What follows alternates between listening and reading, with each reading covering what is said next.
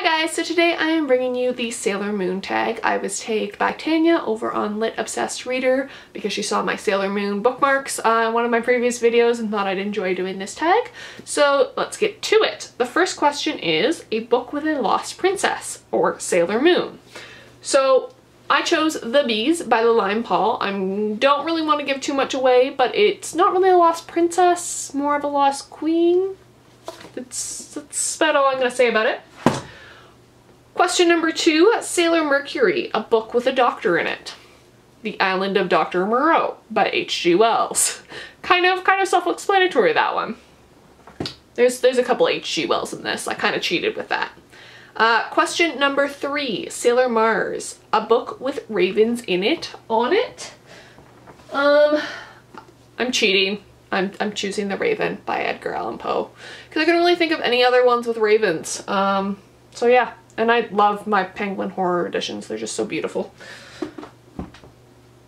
Sailor Jupiter, a book with a garden or nature in it. To slightly subvert this, Day of the Triffids by John Wyndham, or Nature Gone Wrong. Sailor Venus, a book with a love triangle. Actually, a couple of these would apply for this, but I chose Jane Austen's Sense and Sensibility, the love triangle between Marianne Dashwood, Colonel Brandon, and the awful Willoughby. Obviously takes up most of this book, and I just really love these vintage editions, although apparently they come in hardback, and you can only get them in Anthropology, but I still love my softcover editions. So now we're getting into the Outer Sailor Scouts. So Sailor Uranus, a book with racing. I chose Anna Karenina by Leo Tolstoy because there is a very famous horse racing scene which kind of like is one of the climaxes of the book. Sailor Neptune, a book with a named musician. I chose The Hobbit by J.R.R. Tolkien. This is one of my many editions.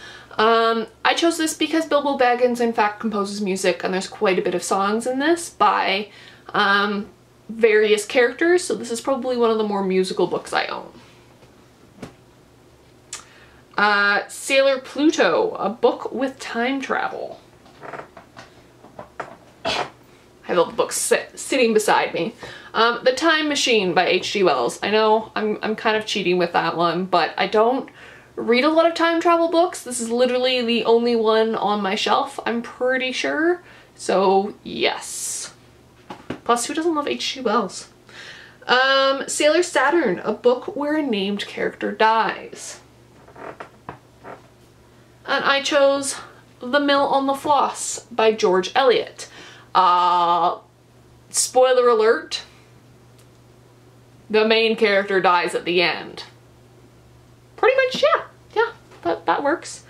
And then I have the 2 follow-up questions, the bonus ones. Sailor Chibi Moon, a book with a child being the protagonist, and I chose Patrick Nass's A Monster Calls. This is also one of my favorite books that deals with grief. If you have ever lost a parent or are going through the process of losing a parent, I would highly recommend this. This kind of really, it captures the essence of it. But yes, the main protagonist is a young adult, so.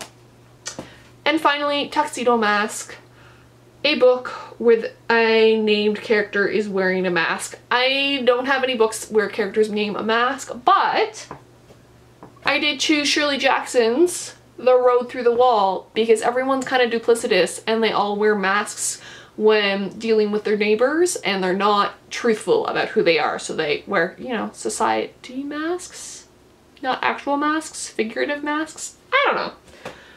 It kind of worked. And so that was the Sailor Moon tag, and I will see you guys next week with another video. Always feel free to tag me in tag videos. I really like doing them. I just don't get tagged very often or see any that I'm like madly in love with. And I will see you guys next week. Bye.